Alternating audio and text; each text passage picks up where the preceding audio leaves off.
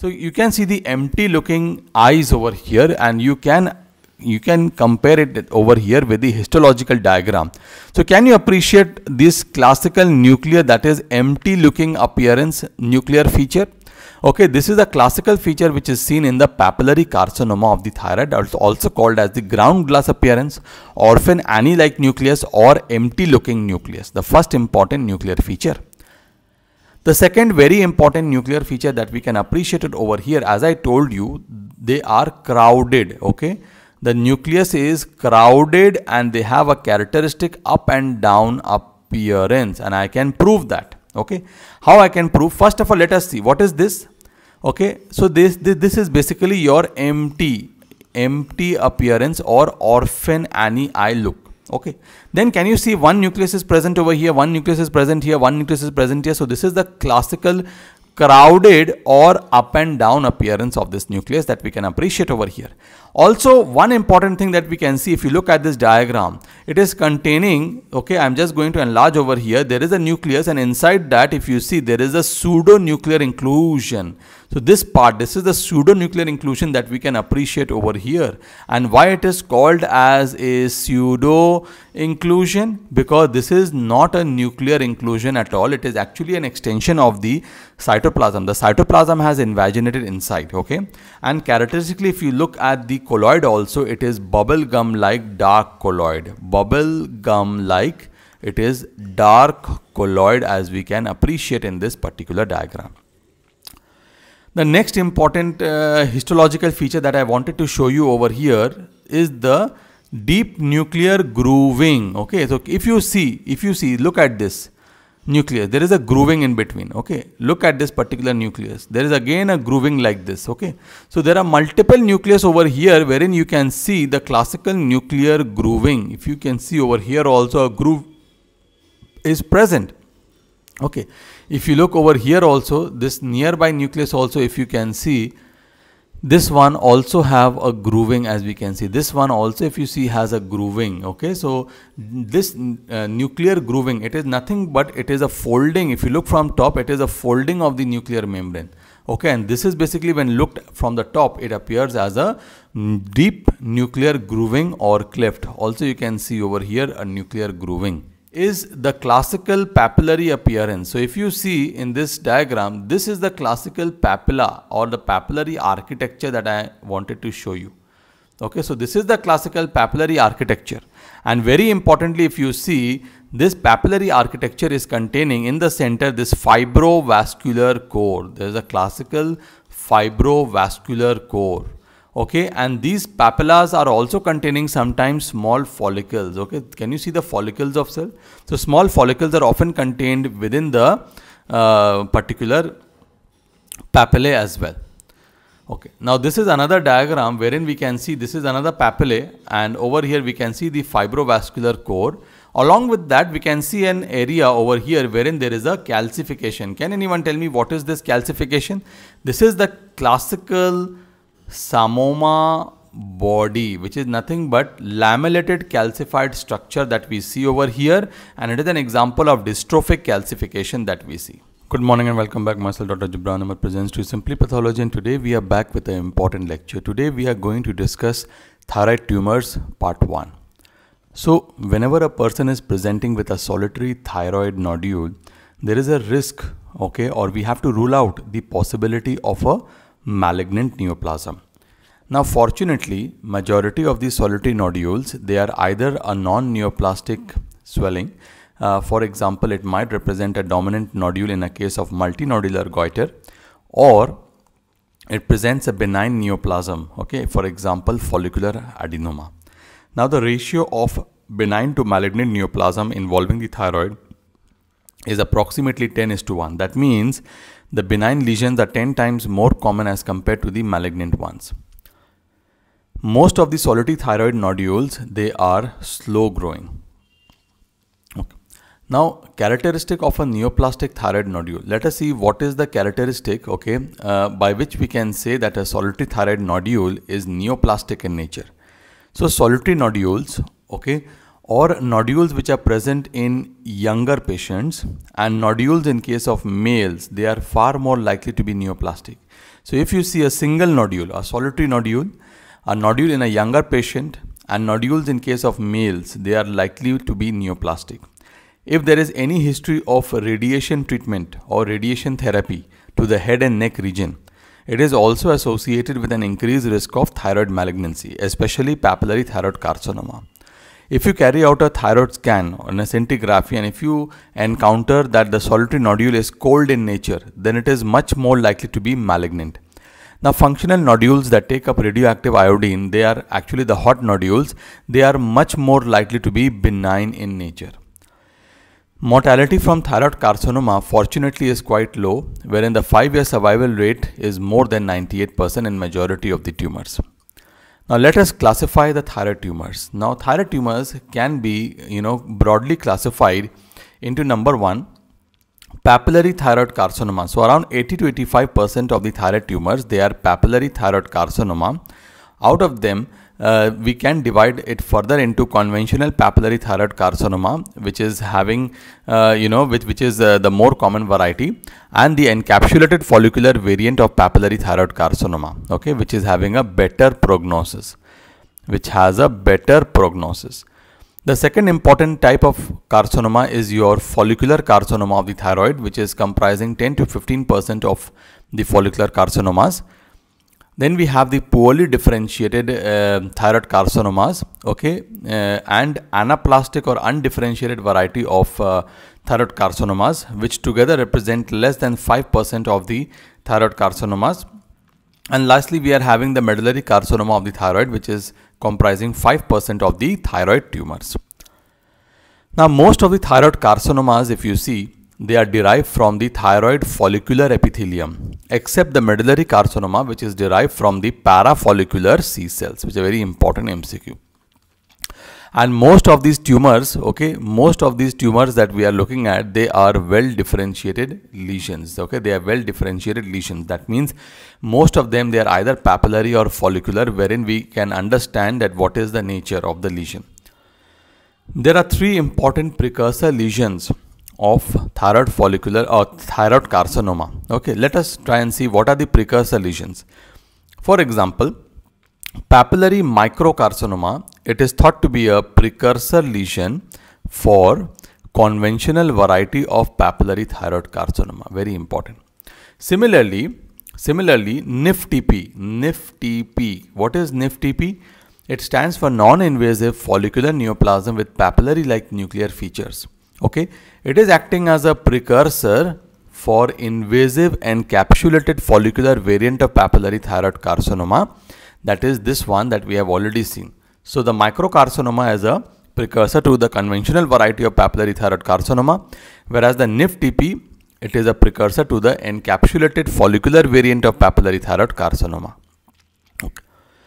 Now, thirdly, the follicular adenoma, okay, they might also be a precursor to follicular carcinoma, not in all the cases, but in few cases, especially the ones which are non-functioning. Non-functioning means these adenomas, they do not produce any hormone. So these are not the hot nodules. So the follicular adenomas, the non-functioning ones, okay, few subset of that might act as a precursor to follicular carcinoma. So what are the precursor lesions of your thyroid carcinomas? Papillary microcarcinoma for conventional papillary thyroid carcinoma, NEET-PG for encapsulated follicular variant of papillary thyroid carcinoma, and non-functioning follicular adenoma acting as a precursor to the follicular carcinoma. Most of the poorly differentiated and your anaplastic or undifferentiated thyroid carcinomas, they are thought to arise from well differentiated either papillary or follicular carcinomas via additional mutations. Okay. Now both poorly differentiated and your undifferentiated or anaplastic carcinoma as well as your medullary carcinomas, these are aggressive neoplasms and they contribute towards as a major cause of mortality from thyroid carcinoma. Now let us discuss the molecular pathogenesis of thyroid tumors.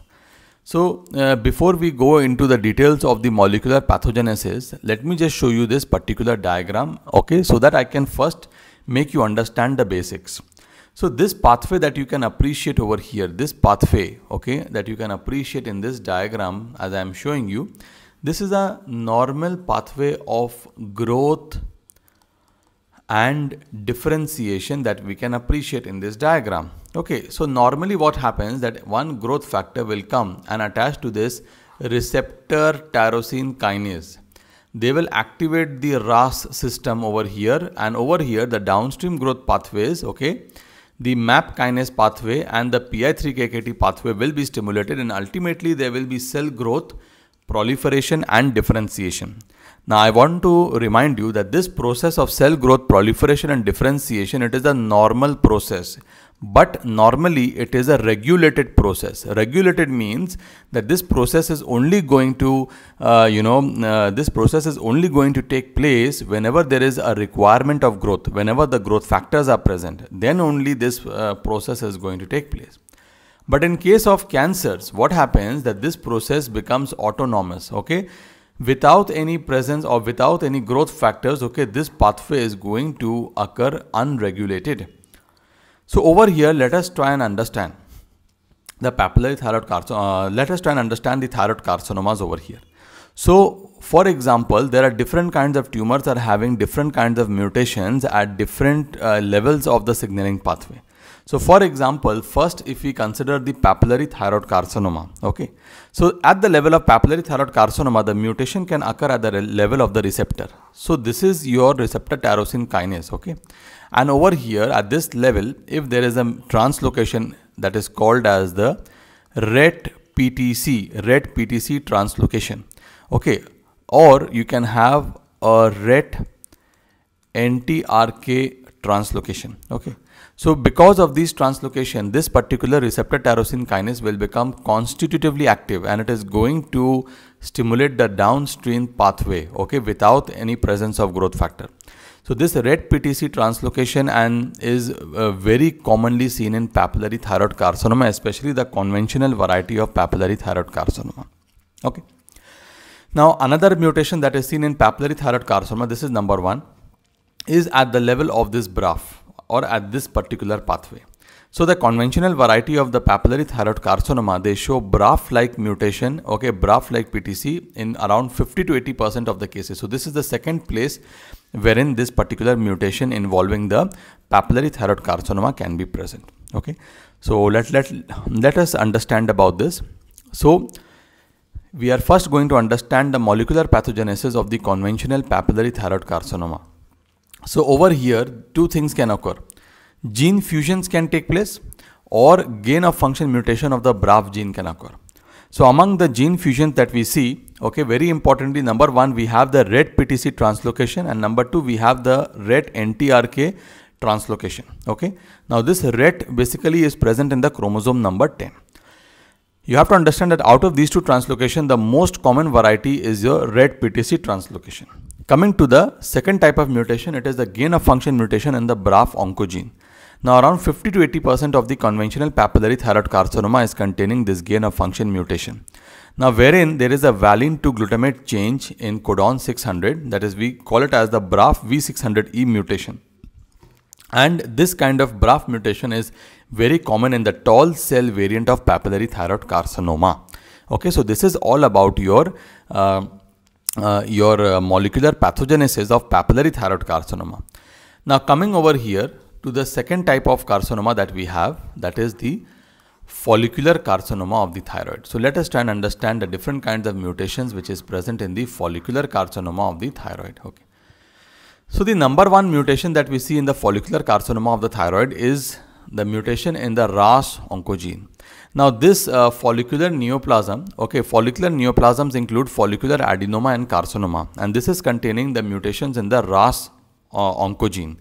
Not only that, this RAS mutation is also present in case of NEET-PG, an invasive encapsulated follicular variant of papillary thyroid carcinoma as well. Okay. Now these two tumors, if you see, though they come under the papillary thyroid carcinoma, but they are not under the conventional variety. They are under the follicular variant of papillary thyroid carcinoma. And NEET-TP is acting as a precursor to the encapsulated follicular variant of papillary thyroid carcinoma. And such mutations are seen in 50% cases of your NEET-TP and invasive encapsulated follicular variant of papillary thyroid carcinoma. Not only that, these can also be present in the poorly differentiated variety of thyroid carcinoma as well as anaplastic carcinoma. So this is about the RAS mutation. Now another very important mutation which is present in the follicular carcinoma, if you see the mutations in the gain of function mutation in the PI3K gene. Okay, so again this pathway is going to be stimulated, the pathway of growth and proliferation. Now another important tumor suppressor gene, that is called as P10. Okay, normally the P10, it is inhibiting the PI3K-AKT pathway that we see over here. Okay, normally it is inhibiting this pathway. So in case of follicular neoplasm, what happens that there is a loss of function mutation involving the P10 tumor suppressor gene. As a result, again this pathway goes on unchecked. And this kind of mutation is present in the follicular carcinoma. Along with that, it is also present in the poorly differentiated variety of thyroid carcinoma, as well as it is present in the anaplastic carcinoma. Now this is the second type of mutation and that is present in the follicular neoplasm. The third type, which is highly selective only for the follicular carcinoma, is the PAX8 PAPAR-G fusion, which is present at the nuclear level. So let us discuss in details about the molecular alterations present in case of follicular neoplasm. So there is number one, there is a gain of function mutation in the RAS, and such gain of function mutation in RAS is present in 20 to 40% of follicular adenoma, 30 to 50% of follicular carcinoma as well, and approximately 50% of NEET-TPs as well as your encapsulated follicular variant of papillary thyroid carcinomas also show this kind of mutation. Second is the translocation 2-3 that we were speaking about, the PAX8 PAPAR-G fusion. It is seen in 20 to 50% of the follicular carcinomas, only 10% cases of follicular adenomas, and around 1/3 cases of your NEET-TP and follicular variant of papillary thyroid carcinomas as well. And thirdly, if you see a gain of function mutation in the PI3K-CA and loss of function mutation in the P10 tumor suppressor gene, okay, it is present in 10% cases of follicular carcinomas as well. This is the third kind of mutation involving the follicular carcinomas. Thirdly, if you see the poorly differentiated and the undifferentiated or anaplastic variety of thyroid carcinomas, there are 3 recurrent genetic hits which is classically seen over here. That is mutations in the TP53 tumor suppressor gene, in the beta-catenin gene, and in the TERT gene. TERT is a gene which is encoding the enzyme telomerase, whose major function is to maintain the chromosomal ends and to prevent the replicative senescence. So the other kind of mutations which are present in the anaplastic or the undifferentiated and the poorly differentiated variety is again some things which are common with the other tumors, that is the gain of function mutation in the RAS or gain of function mutation in the PIK3CA or the loss of function mutation in the P10 tumor suppressor gene. Now this PAX8 PAPAR-G fusion, which is classically only seen in the follicular carcinoma, it is not seen over here, Now the molecular pathogenesis of the medullary carcinoma of the thyroid is far more simple. So over here if you see the medullary carcinoma, 70% of the cases they are sporadic in nature, whereas around 30% of the cases they are familial. So in both these cases the mutation is the same, they are involving the RET gene.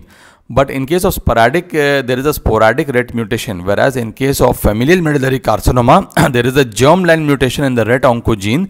Okay, and especially they occur as a part of your MEN syndrome. So although this molecular pathogenesis is quite difficult to understand, but it is a very important part and lot of questions are coming from this molecular pathogenesis. Hope you have understood this part nicely. So apart from this molecular part, what are the other risk factors for your thyroid carcinomas? So we are having environmental factors. The major environmental risk factor is exposure to ionizing radiation. Okay, either for example as a part of the treatment or as a part of nuclear accident. So this particularly exposure, especially in the first 2 decades of life or in the younger age group, increases the risk factor for many thyroid carcinomas, especially your papillary thyroid carcinomas. The second important environmental risk factor is deficiency of dietary iodine. It is also associated with a high frequency of follicular lesions. Okay. So with this, we have completed in details about the risk factors as well as the molecular pathogenesis of thyroid tumors. Coming to some of the diagnostic markers of thyroid tumors. The number one diagnostic marker is thyroglobulin, which is abbreviated as TG, which is thyroglobulin. Now this thyroglobulin, it is present in the follicular neoplasms, that is in the adenomas and carcinomas, papillary thyroid carcinomas, and it is present also in the poorly differentiated thyroid carcinomas. The second one is your calcitonin. It is a marker of medullary thyroid carcinoma only. Then we have the TTF, that is the thyroid transcription factor. It is present in all the carcinomas of the thyroid except anaplastic carcinoma. So it is present in follicular neoplasm, papillary thyroid carcinoma, poorly differentiated thyroid carcinomas, and medullary carcinoma of the thyroid. PAC-8, if you see, it is again present in all types of thyroid neoplasms, including your anaplastic. So it is present in the follicular neoplasm, papillary thyroid carcinoma, poorly differentiated thyroid carcinoma, medullary carcinoma, as well as anaplastic or undifferentiated variety of thyroid carcinoma. Now your neuroendocrine markers like chromogranin, synaptophysin, neuron-specific annulus, they are classically present in your medullary thyroid carcinomas. Also, if for example any intrathyroid, parathyroid tumor arises, it will be present over there, and in any kind of paraganglioma, also they will come out to be positive. So they are basically pointing towards the neuroendocrine origin of the tumor. So these are the important diagnostic markers of the different types of thyroid tumors that we have seen. Now, having read about all the basics of the thyroid, now we are going to understand the individual tumors. Today we will complete in details about the papillary carcinoma of the thyroid. Now here the papillary carcinoma, we will not only read about the conventional variety of papillary thyroid carcinoma, but we are also going to read about the follicular variant. In that we are having two things. One is the precursor lesion that is called as the NIFTP, that we call it as the NIFTP, which stands for non-invasive follicular thyroid neoplasm with papillary-like nuclear features, and the other one is your invasive encapsulated follicular variant of papillary thyroid carcinomas. So let us begin. So the papillary thyroid carcinomas, if you see, they are the most common form of thyroid cancer, accounting for nearly 85% of the cases.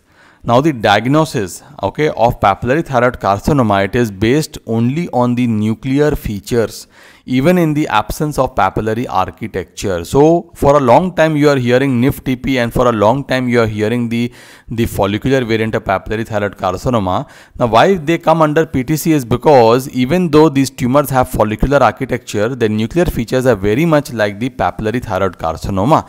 So that is why they are kept under PTC. So remember, for diagnosis or to be grouped under the papillary thyroid tumor, just nuclear features of papillary thyroid carcinoma is going to suffice, even if papillary architecture is not there.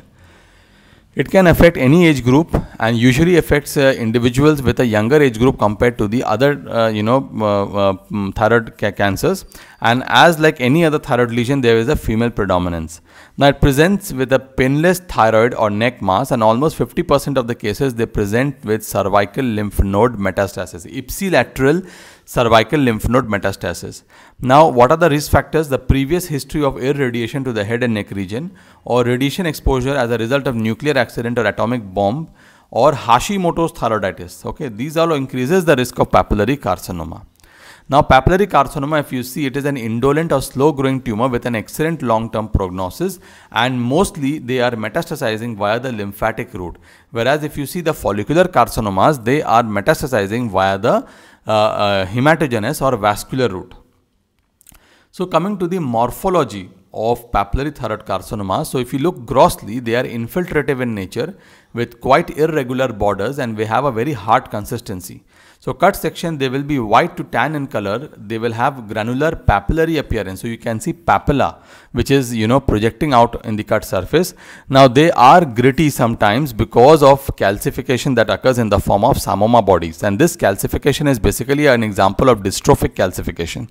An extensive fibrosis might also be present, and often they are cystic in nature. They have cystic degeneration. Now remember, as I told you, that there is a precursor lesion to the conventional variety of papillary carcinoma. So any conventional papillary carcinoma, when the size is less than 1 centimeter, we call it as the papillary microcarcinoma, which is acting as a precursor lesion to the conventional papillary carcinoma. So this is the gross feature of papillary thyroid carcinoma, the conventional variety. If you see, so you cannot see any ill-defined, so you cannot see any well-defined lesion. So the lesion is quite ill-defined, as you can see. So we can also see a whitish solid irregular component over here, as we can appreciate in this diagram. So ill-defined borders are there. There are lots of areas of sclerosis that we can also appreciate over here. This part, as you can see, this is the normal thyroid gland, okay, but again over here some ill-defined areas are present over here. Okay, so the ill-defined areas basically that we seen, it is a pointer towards a malignancy. So this is a solid tumor, and the cut section, as you can appreciate, they are white tan in appearance. They are white tan, and you can see that they have a very ill-defined border, as we can appreciate from this particular diagram, and there are areas of a sclerosis also that we can see in this diagram. This is the second gross feature why I wanted to show you. Now this feature, if you see, this is the basic tumor that you can appreciate. Now this small stuff, this is actually called as a papillary appearance. This projection that we see, this is actually the classical papillary projections that we see, or papillary structures that we can see. Again over here in the cut surface, you can see the small, this is large papillary, small papillary structures can be appreciated from this cut section. Now coming to the microscopic features of papillary thyroid carcinomas, we have to understand one thing, that we can group the microscopic features under 3 headings. One is the cytological features, architectural features, and we can have the stromal features as well. First, we are going to see the cytological features, wherein we are going to discuss in details about the nuclear features, which is the highlight of your papillary thyroid carcinoma. So the nucleus, if you see, they are quite large and they are present in an up and down configuration. Okay. So for example, the tumor, this is the nucleus. So one nucleus is like this. So they are very large, they are crowded and an up and down, projection. Now the tumors, usually cancer tumors, they are basically hyperchromatic like this. But over here, they have a ground glass appearance. They have an empty looking appearance like this. As we see, they have an empty looking appearance in this particular manner. Okay, so this is also called as the orphan Annie like nucleus. I will show you with the help of diagram. And this appearance or empty looking appearance, it is a result of artifact of tissue processing or formalin fixation. Now you will also see that there is a nucleus. This is the nucleus. You will see a nuclear grooving. A groove like this will be present. Now this groove is basically present because of the deep folding of the nuclear membrane. You also have the presence of nuclear pseudo-inclusions, which are nothing but intranuclear herniation of the cytoplasm. And squamous differentiation is also present in approximately 50% of the cases. If you look at this particular diagram that you can appreciate, here we can see the classical orphan Annie-like nucleus features that we can appreciate over here. So you can see the empty looking eyes over here, and you can compare it over here with the histological diagram. So can you appreciate this classical nuclear, that is empty looking appearance nuclear feature? Okay, this is a classical feature which is seen in the papillary carcinoma of the thyroid, also called as the ground glass appearance, orphan Annie-like nucleus, or empty looking nucleus, the first important nuclear feature. The second very important nuclear feature that we can appreciate it over here, as I told you, they are crowded. Okay. The nucleus is crowded and they have a characteristic up and down appearance, and I can prove that. Okay, how I can prove? First of all, let us see what is this. Okay, so this is basically your empty appearance or orphan Annie eye look. Okay, then can you see one nucleus is present over here, one nucleus is present here, one nucleus is present here. So this is the classical crowded or up and down appearance of this nucleus that we can appreciate over here. Also, one important thing that we can see if you look at this diagram, it is containing, okay, I'm just going to enlarge over here. There is a nucleus, and inside that, if you see, there is a pseudonuclear inclusion. So this part, this is the pseudonuclear inclusion that we can appreciate over here. And why it is called as a pseudo inclusion? Because this is not a nuclear inclusion at all. It is actually an extension of the cytoplasm. The cytoplasm has invaginated inside, okay? And characteristically, if you look at the colloid also, it is bubble gum like dark colloid. Bubble gum like, it is dark colloid, as we can appreciate in this particular diagram. The next important histological feature that I wanted to show you over here is the deep nuclear grooving. Okay, so if you see, look at this nucleus, there is a grooving in between. Okay, look at this particular nucleus, there is again a grooving like this. Okay, so there are multiple nucleus over here wherein you can see the classical nuclear grooving. If you can see over here also, a groove is present. Okay, if you look over here also, this nearby nucleus also, if you can see, this one also have a grooving, as we can see. This one also, if you see, has a grooving. Okay, so this nuclear grooving, it is nothing but it is a folding. If you look from top, it is a folding of the nuclear membrane. Okay, and this is basically, when looked from the top, it appears as a deep nuclear grooving or cleft. Also, you can see over here a nuclear grooving. Okay. Coming to the next important feature over here, that sometimes you might also see squamous metaplasia. That means along with the typical papillary appearance, you can see this area which is basically resembling like a squamous epithelium. This is actually called as a squamous metaplasia, and usually the squamous metaplasia doesn't have a cancer-like look. It has a very bland nuclear morphology, this squamous metaplasia. So this is all about the nuclear features of your papillary thyroid carcinoma. Now we come number 2 to the architectural feature. So usually the tumor is infiltrative in nature. What do you mean by infiltrative? For example, if this is a thyroid gland, if this is the tumor, okay, so they are not confined like this. They are infiltrating the thyroid parenchyma. Okay, in some cases, in some situations, okay, they might be circumscribed or encapsulated, okay, as in the encapsulated follicular variant of papillary thyroid carcinoma. Now, architecturally, the most striking feature is the arborizing papillae with delicate fibrovascular cores that is present over here. Okay, very important. Now, within this fibrovascular cores, you might see follicles also. Oh, it is not that follicles will not be present in the papillary. No, follicles are usually present, but they are quite elongated or they are irregularly shaped in case of papillary thyroid carcinoma. And you can see the colloid, which is very dark staining, altered bubble gum colloid that we see over here in this particular case. So let me just show you with the help of diagram.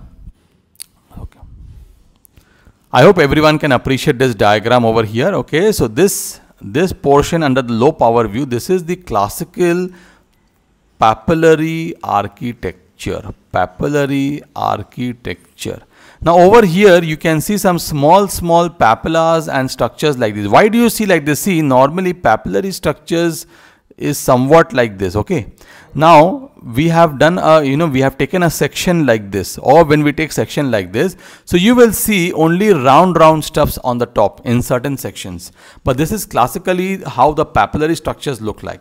You can also see that over here there is an invasion. See, this papilla has invaded from this particular part and entered this normal thyroid parenchyma as well. Okay, this is one important structure. Now the second important thing that you can appreciate over here in this particular diagram, as you will see, is the classical papillary appearance. So if you see in this diagram, this is the classical papilla or the papillary architecture that I wanted to show you.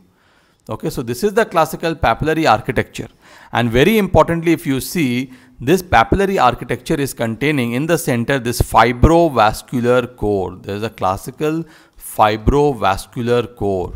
Okay, and these papillas are also containing sometimes small follicles. Okay, can you see the follicles of cell?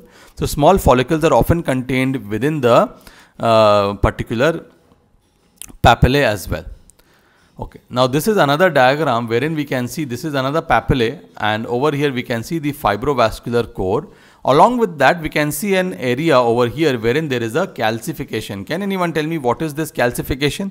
This is the classical psammoma body, which is nothing but lamellated calcified structure that we see over here, and it is an example of dystrophic calcification that we see. Okay, so let me just read out the stromal features, and with that we will complete the morphological features. So the stromal features of the papillary thyroid carcinomas include abundant amount of fibrosis or sclerotic stroma. You will see a lot of calcification, and some of that will be lamellated in appearance. These lamellated calcified structures are also called as psammoma bodies, with our pathognomonic of papillary carcinoma of the thyroid. Okay. So with this we have completed the morphological features mainly.